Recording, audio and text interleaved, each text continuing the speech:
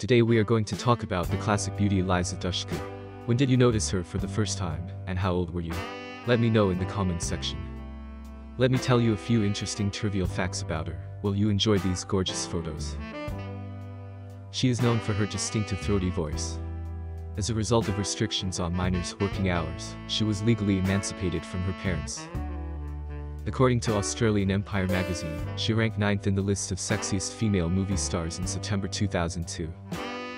For a long time, she refused to do nude scenes.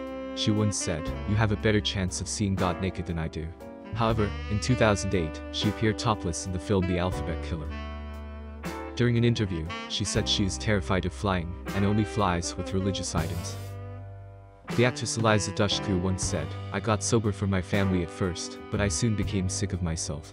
During that time, I was feeling depressed. It was hard for me to like myself. However, I love my family. I remember my brother telling me that he didn't want me to be around my niece because he didn't trust me. Today I'm a great auntie, but do you know what? I agree with him.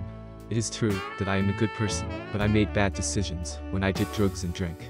It only takes one bad decision for that to happen. I'm sure some of you can relate. It's not necessary for you to lie like that."